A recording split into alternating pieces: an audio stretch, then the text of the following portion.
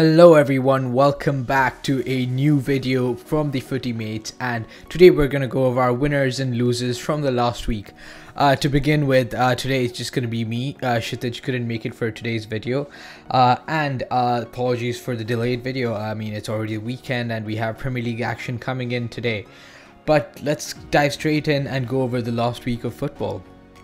Make sure to hit that subscribe button if you haven't already, and hit the like button to continue showing us your support. But let's go on. The first winner for today is Cody Gakpo. Now Liverpool just got their 2-0 win against Everton in that Merseyside derby. A much needed win, you can say, after going through a bit of a rough patch. And it featured Cody Gakpo scoring his first goal for Liverpool and his first goal in the Premier League. I mean, 23-year-old striker really showed the world what he can do at the World Cup, and a very versatile player, can play at left wing, can play at strike. But keep in mind, this is a player who's still very young, very inexperienced. He only has 19 career goals so far, so there's a long way to go, but I think it's a great environment for him to be in, with Jurgen Klopp leading him, as well as having Salah, Nunes, Diaz, and really stiff competition from that Liverpool squad. I think Liverpool could really build a team here for the future if they kind of solve that midfield issue. Of course, not to mention their current season struggles, but there is no doubt that Liverpool are going to bounce back in the coming seasons. And it's just wonderful for Cody Gakpo, the young player, to come and score his first goal in the Premier League. And we're talking about a player that definitely there is potential there, there's quality. I mean, even Erik ten Hag was outspoken on how much he likes Cody Gakpo, and he was the first priority for Manchester United when over the summer, as well as now in Jan, when given that United need a striker. But only time will tell whether the £37 million will be a good deal. But yeah, but let us know in the comment section what you think of this player, how many goals he's going to get in the rest of the season, and whether this is going to be a hit transfer. Let's move on to our first losers, and this is a bit of a new one, but this week I'm gonna say VAR. I mean, what a shambles of a system it has been. Following the Arsenal and Brentford game, huge controversy in that game, leading to a 1-1 draw. And in fact, since that game, Lee Mason, who was the VAR referee, has come out and quit the Premier League after 15 years. I mean, it's embarrassing. VAR was supposed to be this new technology that made football fair and quick, and not necessarily quick, but it was supposed to make football better, make football fair.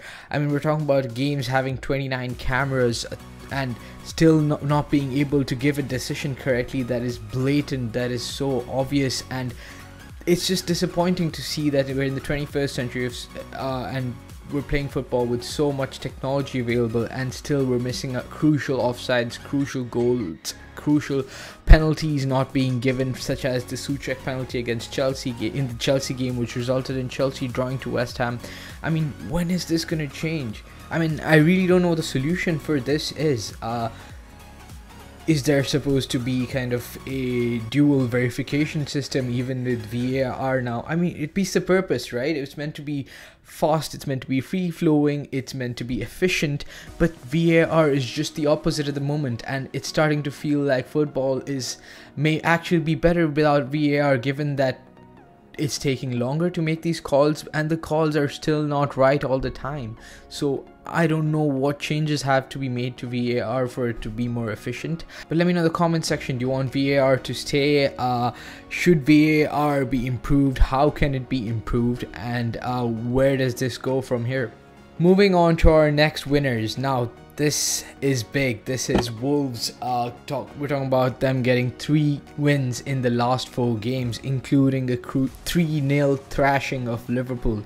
I mean, Lopetegui has come in and really shaken up everything at that Wolves camp.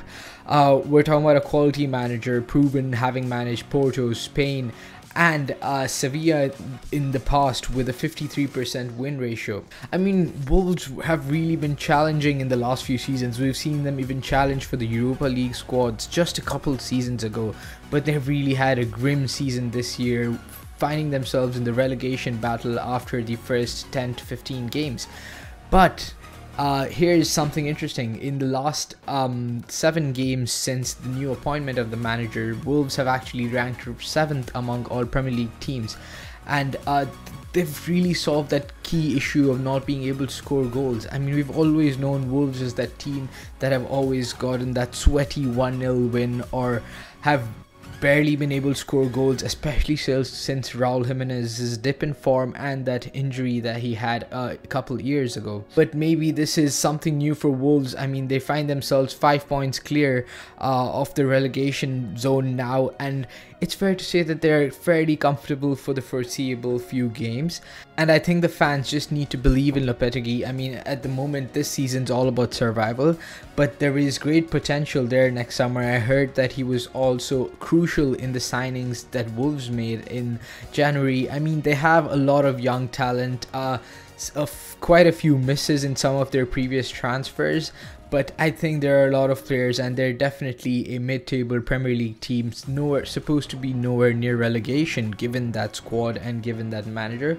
And maybe Lopetegui can bring this team back to its glory days just 2 or 3 years ago, and contend for some of those top 10 spots in the coming seasons. And we're going to move on to our next losers, and these are big losers. We're talking about Arsenal, and they just lost 3-1 to Manchester City over the weekend. Last 3 games they have had 0 wins. 1-0 loss to Everton, followed by a 1-1 controversy-stricken game at Brentford, and most recently losing 3-1 at the Emirates to Man City. I mean, going into this game, Arsenal were really never the favourites. They were missing Thomas Partey through injury and have been missing Gabriel Jesus for the longest time. I mean, Eddie Nketiah had 3 huge chances that he missed, but honestly, I feel like it's just not fair to blame him for this. He's a young player who's been given a lot of responsibility on his shoulders, and he has played well in recent games, but Arteta is just unlucky to not have Gabriel Jesus available properly since the World Cup. And we're talking about now City getting level on points with Arsenal, though Arsenal have 1 game in hand. The bookies, in fact, now have City as the favourites to win the Premier League. I mean, it really feels like from here on, I mean, I have my money on City to win the league from here on. I think Arsenal really were exceeding expectations so far, so I don't think it's fair to say that they've bottled the season. I mean, fans really got hyped, so I can understand where that sentiment is coming from. But we're talking about Manchester City, a squad with so much depth, a squad with Pep Guardiola and quality of players to rule the Champions League as well as the Premier League.